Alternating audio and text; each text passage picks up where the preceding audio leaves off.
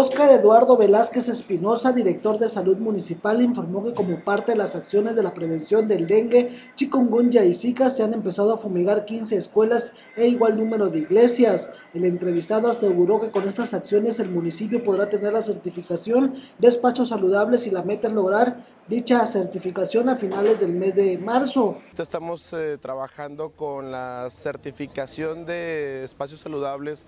En este momento estamos trabajando con las escuelas y las iglesias, ya que ahorita tenemos la Semana Santa ya en la próxima semana, entonces estamos fumigando iglesias, destruyendo todos los criaderos de zancudo, los panteones municipales, que también ahí hemos encontrado unos criaderos muy grandes, entonces estamos limpiando todo el panteón, es grandísimo, entonces estamos ahí poco a poco avanzándole.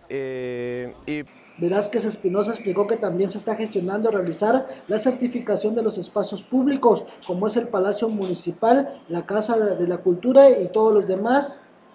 Primero Dios, estamos logrando la certificación a finales de este mes como espacios libres saludables. Prácticamente todas las escuelas de cabecera, iglesias. ¿Cuántas iglesias hay acá? Son 15 escuelas, 15 iglesias. Bueno, hay dentro de estas 15... es en varios turnos, pero son prácticamente 15 entre escuelas primarias, secundarias, bachilleratos con Alep. Son 15 y...